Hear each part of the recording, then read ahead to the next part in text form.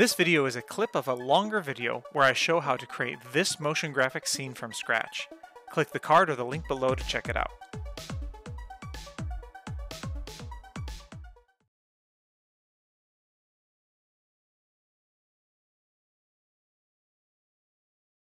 To make the lines that go up, we're going to make a little bit of an animation. Take the black one, duplicate this one up, but I'm going to change the color temporarily here to something that we can see easily. And then we're going to scale this on the Y down to maybe like this. Bring it down here. We're going to start down here.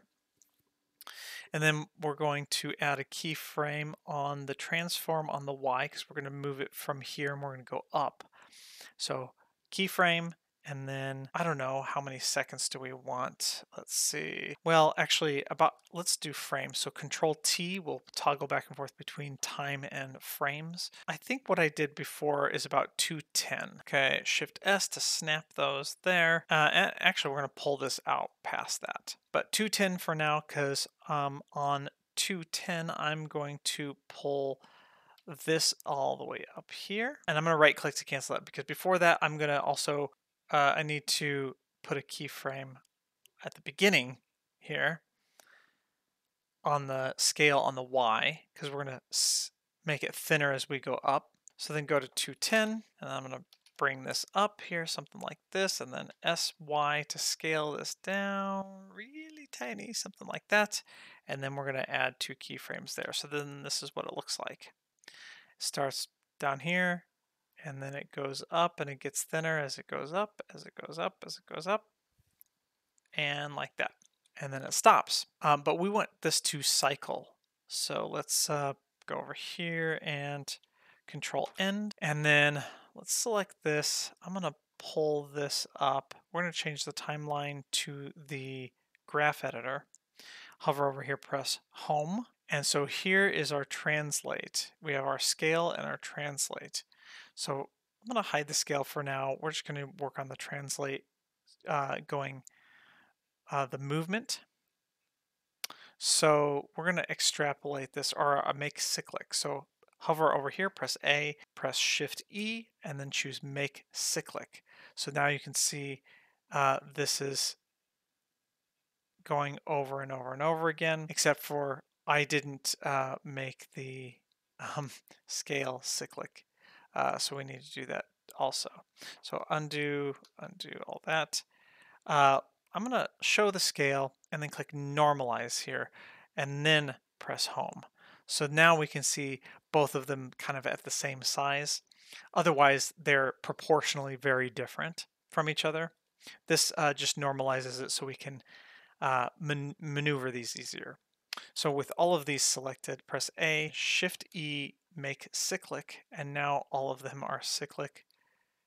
So as it goes up, it just keeps on going up, up, up, and over, up, up, up, up, up, and away. I'm going to drag out another one of these. We're going to put this timeline back.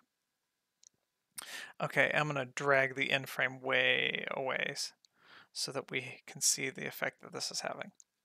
Now this is going pretty slow, you might think, but when we, let's take these and just pull those out too. When we add more, you'll see the effect that we're going for. You would think that it's slow, but when you get a lot of them together, it looks faster than it originally did. So this is, I found, to be a good speed. So now I'm just going to take the top color, which is the green one, and duplicate that up. Let's go back to the beginning. So I want this to come in maybe right here. So that's 70 frames in. So I'm going to take this, Shift S to snap that, and then that's and it's kind of blinking there. You can see Control R will refresh that.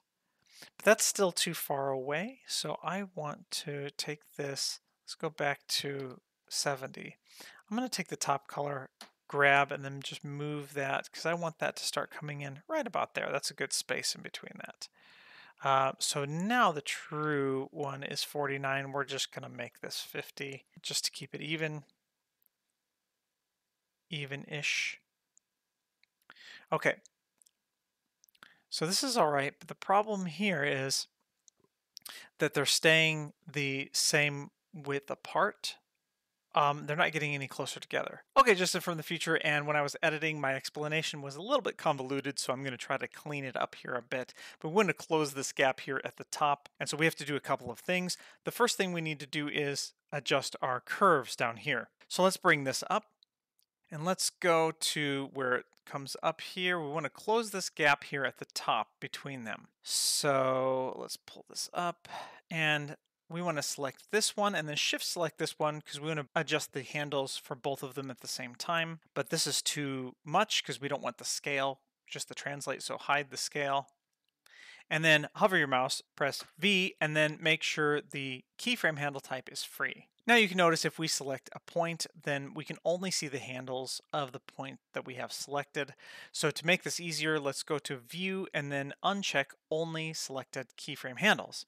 And now we can see all of the handles, and that's going to be easier for our adjustment. So with our timeline cursor about right here, let's take these two handles, adjust them GY, up like this, but don't go higher than the keyframes themselves, just stay like this. We can also do GX and pull them out. So you can see that gap is already closing right there. And then let's see what we have down below. Now see, it's changed it down below. Now I could come down here and change these two and do the same thing. And I can just press G and then just free move them here, but they're not getting to the close proximity that I want at this stage. So let's go page down. So about right here is when I want the other one to come in. So what I'll have to do is take the top one and then G and grab that and move that in to make sure we have a gap like this. And then we can see what that looks like. All right. And you can see they it even gets wider and then it closes up. And that's because our curves here. So we don't want that. We want to pull these up so it's just one continuous curve, not an S curve, because an S curve is going to go wider and then shorter. So let's shift select both of these again with these handles selected. We're just going to make sure that it does go in and up. It just starts from here and goes up in a single curve. So let's see what that looks like. Okay, and that's okay, but it's moved this down here. So we're going to take the top one, we're going to G to grab and move that up, something like this. Yeah, maybe move this out a little bit more, something like that. And maybe even take these and adjust those a little bit more. Yeah, so I like this. This is not too bad. But in order for us not to break the cyclic animation that continues to go on, we have to do one more step. And we have to take into account the frame range of the cycle. So right now, if we select the bottom one, it is from frame 1 to frame 210. And then the cycle starts over, which means that we need this gap to be a division or a multiple of 210. So let's see what it is now. Page down, and we are on frame 31 here. But that's not a 31 frame gap, that's the current frame, but the gap is from here to here, and remember here starts on frame 1. So technically it's a 30 frame gap. So if I come back to here, we can see this by selecting the bottom one, and then scrolling down to our time here, just open that up, and you can see right here the current frame is 30. Now that's 30 from whatever we have selected. So if I select this one, you can see it's 0 because this is at the 0 mark of the active strip. But if I select this one, it means that there are 30 frames from the beginning of the active strip to the current frame. So let's take our calculator, 210 divided by 30.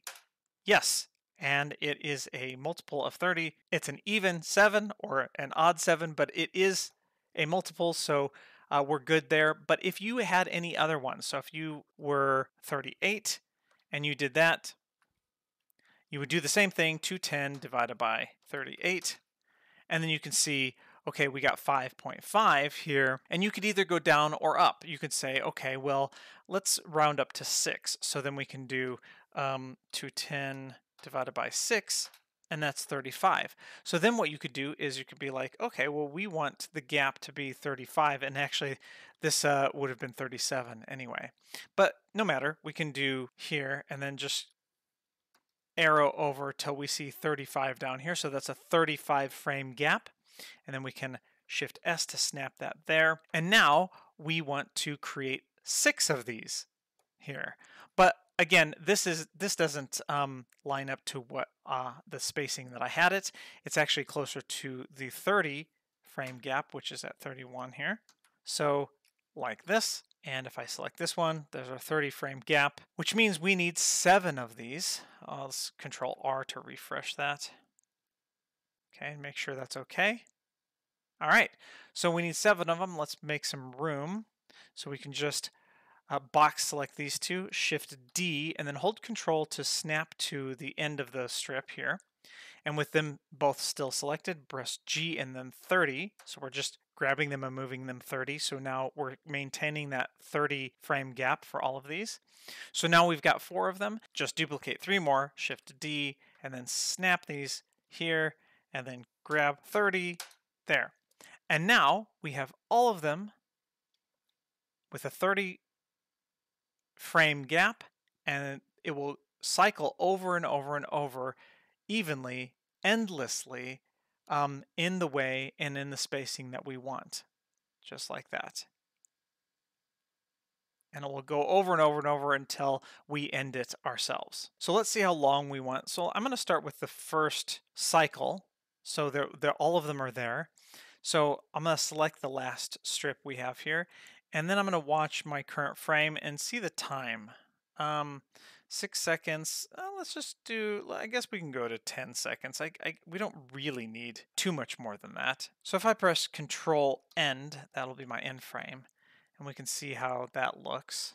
And I do want to keep the start of this here, just in case for stylized reasons later I want to add some, different things to it. But generally, I'm just going to have it start where you already see all the lines. So something like that. Okay, of course, we don't want these to be green. We want this to be a black and white mask. So let's take one of these colors, make it active, and then just box select the rest of them. And then scroll up here and then change this one to black. And then right click here and select copy to selected. Now it's all black, and if I uncheck my overlays, we can see we have this black and white mask here.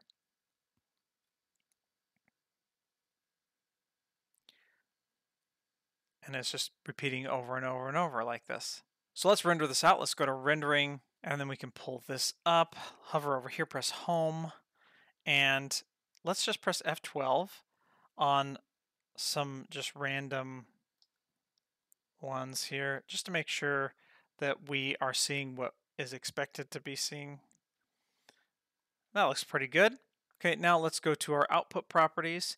Everything up here is good. Our resolution and aspect ratio, frame rate, and all that stuff is the same. That's good.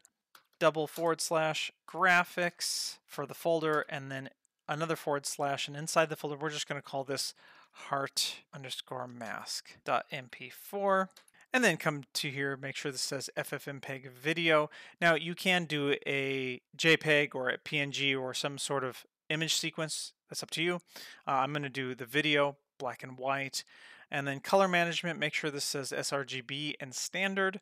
If it doesn't, you can click override and change it here. And then for the encoding, MPEG-4, and then everything here is basically the default. It's H.264, medium quality good. This is your preference. I'm going to let you choose that. There is no audio here, so I'm going to choose no audio. And that is it. I'm going to save it.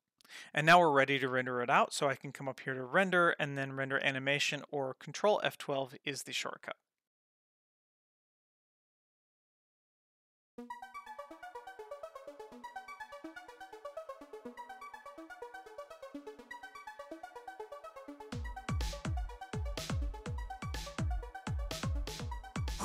find this video and a whole lot more by going to my new website, blenderfrenzy.com, where you can access lots of free and members-only content, including extra tutorials, downloads, assets, blend files, Q&A live streams, and much more.